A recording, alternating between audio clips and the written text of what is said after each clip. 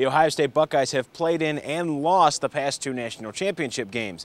No doubt the Bucks are hungry to get back and play for another title, but where do they go when they're actually hungry for food? For that, many times they turn to a fellow Buckeye.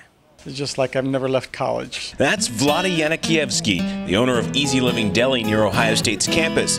But Vlade's name recognition in this town came from football before it came from footlongs. He kicked for the Bucks from 1977 to 1980.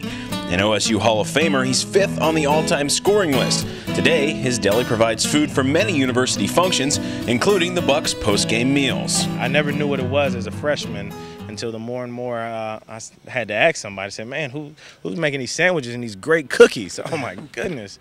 And it was Vlade, and it's great to hear that, you know, it's a Buckeye. And the best of the Buckeyes have their favorites at Easy Living. Coach Tressel's favorite sandwich here, he probably gets about at least 3 or 4 times a week, is a plain bagel, turkey, Swiss and mustard and lettuce. Beanie likes our croissant sandwiches.